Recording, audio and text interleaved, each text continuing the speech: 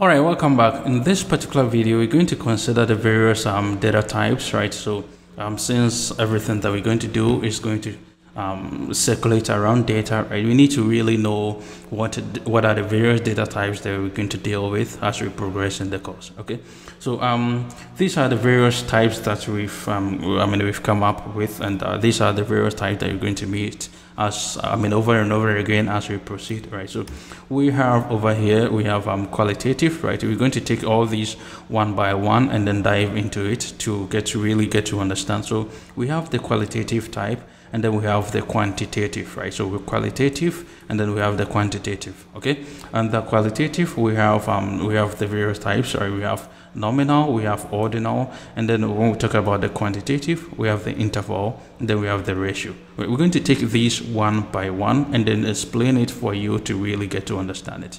Okay, and then we also have the categorical, right? And then discrete and continuous. So we're going to see all these terms in action very soon as we progress to the next slide.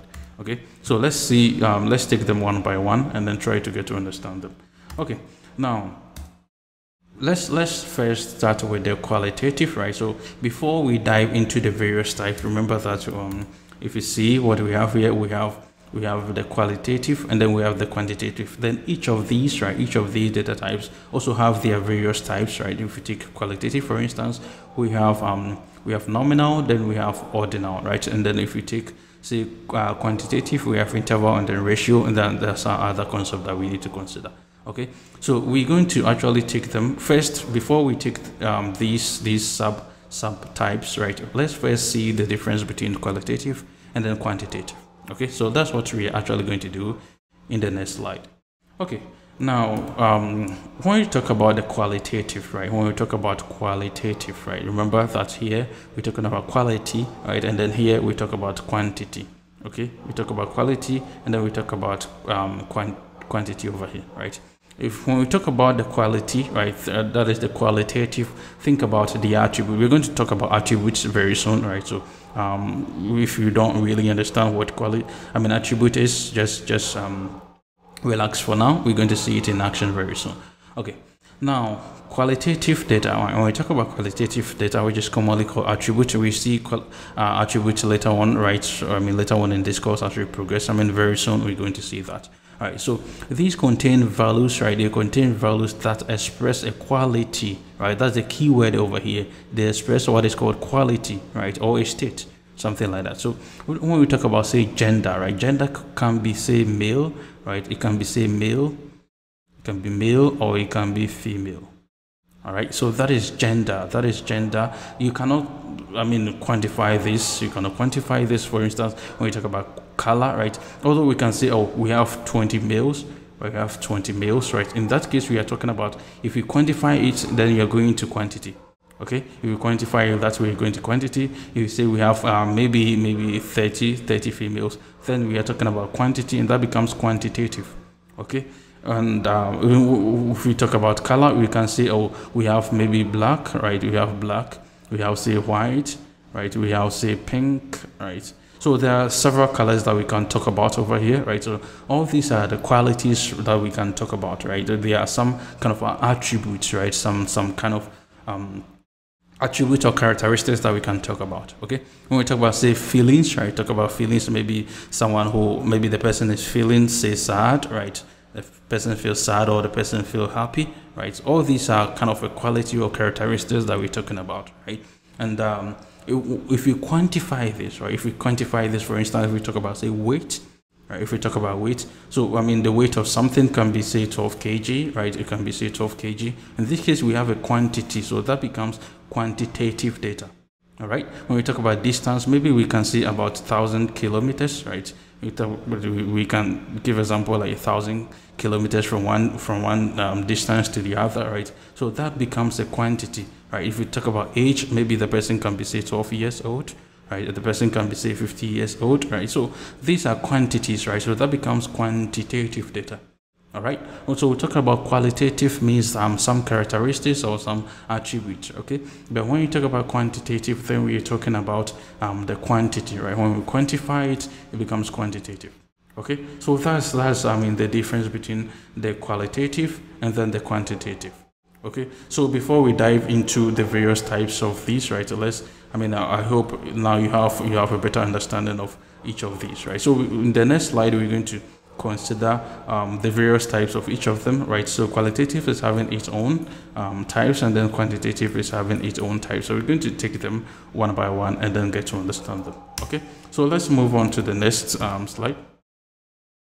All right, so over here, what we're going to do is first consider the qualitative, right? And then later on, we also consider what is called the quantitative, right? So if we pick the qualitative, right? If we pick the qualitative, we have what is called the nominal and then what is called the ordinal, right? So we have nominal data, right? We have nominal data, and then we have ordinal data, okay? So let's get to understand each of these, nominal and then ordinal, okay?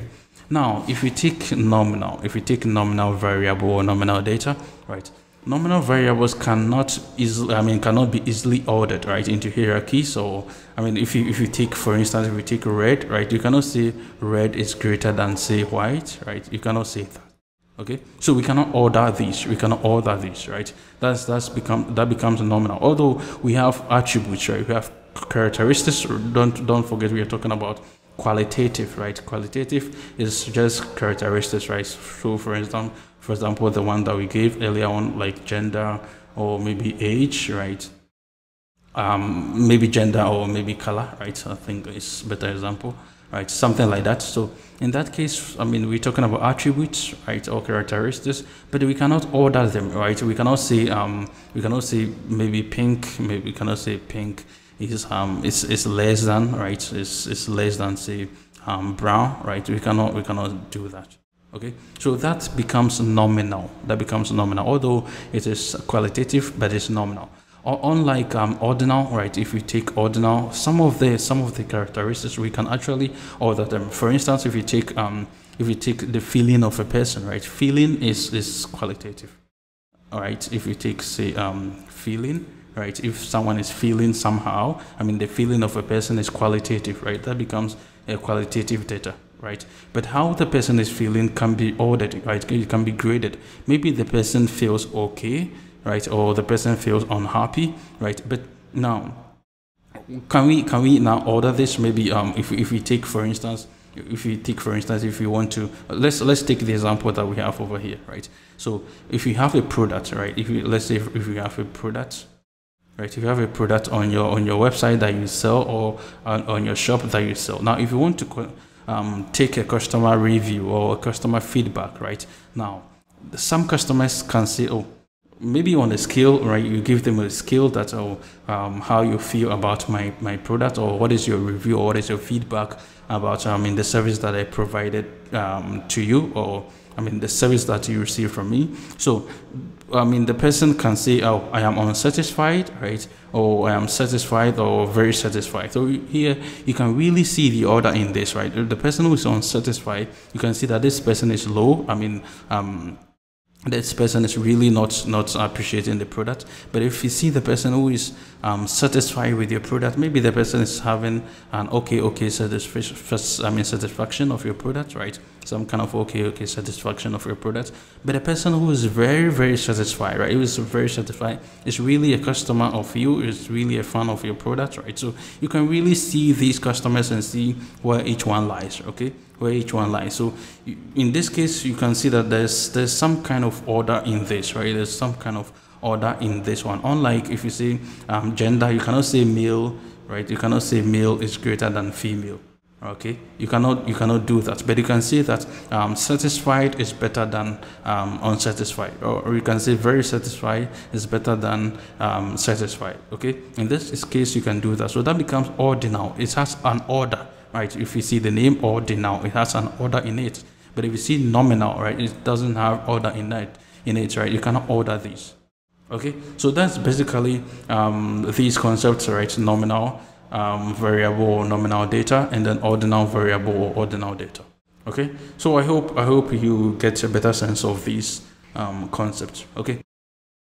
Okay, so now let's proceed to the next type of data type that we're going to consider. That is the quantitative, right? So now, so far we've dealt with the qualitative, and we've also seen the various types of the qualitative data. So what we're going to consider now is quantitative, right? And the various types of quantitative. So talking about quantitative over here, right? Talking about quantitative over here, the two main types that we actually going to consider is what is called the interval, right? It's what is called the interval, and then the ratio, right? So the interval and then the ratio over here, right? So when we talk about the interval, right, what is main? I mean, the main point here is that it has both, right? It has both order and then the exact difference between them, right? You can actually see the order and then the exact difference between them. So when we're talking about quantitative, we've already seen an example of quantitative where you can quantify, right? So if you say if you say 100 students, right? So if you say 100 students, right? So this is a quantity, or maybe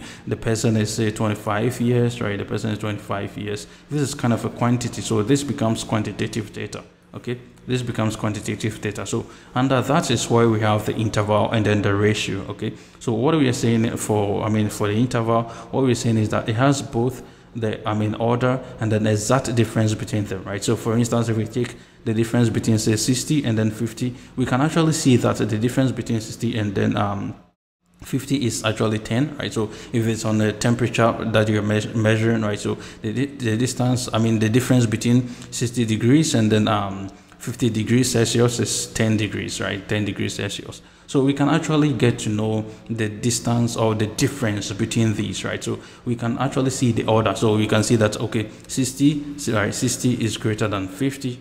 Right, 60 is greater than 50, and if we want to see the difference between 60 and 50, we can actually also see the distance between 60 and then 50, which is 10, right? So we can see we have order, right? We have order, and then we can also see the difference between them. Okay, we have order and then we have the difference between them, unlike what we were doing earlier on, right, in the qualitative, where some of them you cannot actually order them. Like you cannot say male, right? You cannot say male is greater than female, right? You cannot actually order that, right? You cannot order this. So you cannot, or maybe say red color is greater than say pink color, right? You cannot actually say that. All right, so in that case it was lacking order in that, right? But in this case you can see that we have order, and then we can also see the difference. For instance, if we cannot see the difference between red and then pink, right? How can you subtract this? You cannot do that, right? Even if you use the color wheel, it's actually going to give you some other different color, but you cannot actually see the difference like as we can see in quantitative format like this. Okay, so we talk about interval. It has interval between them, 60, 50. There's an interval of 10, right? If we talk about order, right, 60 is greater than 50. Okay, so it has order, it has interval. All right, now let's talk about this ratio, right? Let's talk about this ratio. Now, the thing that you need to know about when you talk about ratio data, right, or ratio variable, right, is that it has a true zero, right? What do I mean by it has a true zero? Now, if we take, for instance, the age of a person, right? If we take, for instance, the age of a person. Now, what we can do is that maybe the person is 1 year old, or maybe the person is 6 months, right? Something like that, or maybe 1 month, right? So maybe something like that, or maybe 17 years old, something like that. But you cannot say the person is a negative 14 years old, right? You cannot say that. So what we are saying when we talk about this true zero is that we have a scale which starts from 0 to positive infinity. Okay, so you can think of it that way, right? Starting from 0 to positive infinity, right? We cannot go this way, right? We cannot go this way. It has a true positive, true zero over there, right? It has a true zero over there. Okay, you have a true zero over there. So that's basically what you need to put in your mind. Don't forget that this ratio, right? This ratio data has all the attributes of this interval data, right? For instance, if we take if the person is say 15 years old, you can see that 15 years old is older than someone who is say 10 years old, right? So we can actually see the order in this, and if we want to see the difference between the 15-year-old and the 10-year-old person, then it's the distance is or the difference is say 5 years, right? So the difference is 5 years old. Okay, so in this case it has order, it has the difference also there, and it also has a true zero, right? It has a true zero, which this one might not be having, right? But this one has a true zero. So that's ratio data for you, right? That's ratio data for you. So that's basically what you need to actually get to understand. That is the two types of quantitative data, right? We have interval, then we have ratio.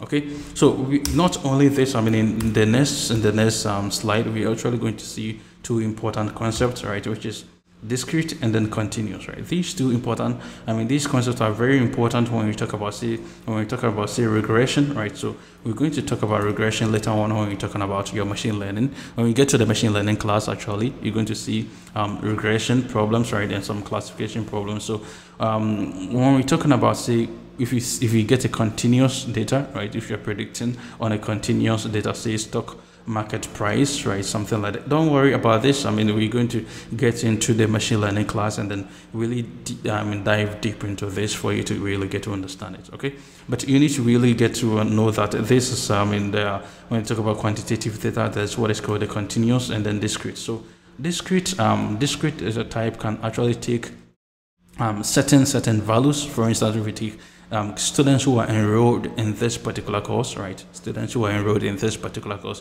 Maybe we can say there are 1,000 students who have enrolled in this course, okay? Or maybe there are 2,000 students, or maybe like 3,000 students, okay? But we cannot actually say that there are 50.5 students who have enrolled in the course. I mean, that will not make sense. No one will like to, I mean, no one will want to be the half students, right? The 0.5, right? Or the half students. No one will like to be the half person, okay? We cannot say there are 3,775 or maybe 4,000, right? Maybe 4,000.2 students who have enrolled in the course. We cannot actually say that, okay? So when we're talking about discrete data type, right? So we can actually have certain values, like say 1,000 students have enrolled in the course, or 2,000 students have enrolled in the course. So in that case, we're talking about discrete data. Okay. Now, when we talk about continuous data, if we talk about, say, the weight of something, right? Maybe you go to the market to buy, say, rice, right? So the weight of the rice can be, say, 20 kg, right? It can be, say, 20 kg. So in this case, we're talking about weight. It can be a certain number. It can also be maybe 20.5, right? Something like that. We can actually accept that. 20.5 kg, right? So if the measure of the product, or the measure of the weight of what we are measuring is something like this, this is kind of a continuous. So think about it, is that it is always going to have decimal numbers. Okay, it's always going to have decimal numbers. Okay, so that's basically continuous, right? Or maybe you're predicting the GDP of a country, right? The GDP of a country. So in that case, it can be a continuous, right? I mean, it's mostly a continuous data, right? So maybe just an example, it could be, say, 5.2, right? 5.23 something, right? So in that case, it's a continuous variable, okay, or a continuous data. All right, so if you have it in an absolute form, like say 5, right, this is a discrete, right, this becomes a discrete. If you have it in this form, continuous, right? So this will be, let me just make it simple here. This will be, say, a whole number, right? A whole number. This will be a decimals, right? In the continuous will be in decimals. This will be in a whole number format. Okay, so that's two things that you really need to know, right? Two data points or two data types that you really need to know when I'm talking about quantitative data type. Okay. Okay, so let's consider what is called the data attribute. Okay, so now when we talk about data attributes, right? When we talk about data attributes, what we're talking about is the characteristics, right? When we're talking about is what is called the characteristics. So let me actually show you some, right? Let me show you some over here. All right, let me actually show you some data attributes over here. So I'm going to open this data frame, right? Don't worry about this interface, right? If you're not familiar with this, don't worry about this, okay? So what we are talking about is when we're talking about attributes, right? We're talking about these characteristics, right? These characters. That's the column names that you have over here, right? This becomes the attribute. So in this case, we have a target here, right? We have a target here. So whether the person will subscribe to a loan or the person will not subscribe to a loan. So if the person will subscribe to a loan, it's no. There are some yeses. I'm just printing the first 5 rows. That's why you're seeing only no's here, but there are some yeses over there, right? So there are some yeses in there, right? So there are some yeses, some no's, right? Some yeses in there, right? So you're not seeing all the data, that's why. Okay, So these are some attributes, right? These are the attributes that are going to help me, to predict whether the person was paid a loan back or not. Okay, so I have the age of the person, the job, right? The job type of the person, right? So some are technicians, some are entrepreneurs, right? So that's whether the person is married or not, the age, I mean, the education of the person, whether the person, I mean, this one is a duplicate of it, right? So just forget about this. Okay, the balance, the bank balance of the person, whether the person is having a house or not, whether the person has taken a loan before or not. Okay, so there are some other attributes that are going to help me predict this, right? So these are the attributes that I'm talking about, right? These are the attributes that I'm talking about. So when we're talking about attributes, so everything, that's why I said I've actually handpicked these concepts for you to get familiar with. So that when we get to work on them, you will not, I mean, get confused. You will become familiar with these concepts. Okay. So this is, I mean, basically what we're talking about attribute. That's what we are actually referring to, right? So they are basically the characteristics of the data, right? The characteristics of the data. So it can be location, it can be length of something, or the type of something. For instance, what we just saw, we were having some age, some education, I mean, some marriage status of the person. So these are what we refer to as the data attributes. All right, so I hope you have a better sense of these few concepts that we have discussed so far. So in the next video, we're going to actually talk about the various sources of data that that we actually need to get to know, right? The various sources of data that we need to get to know. All right, so see you in the next video.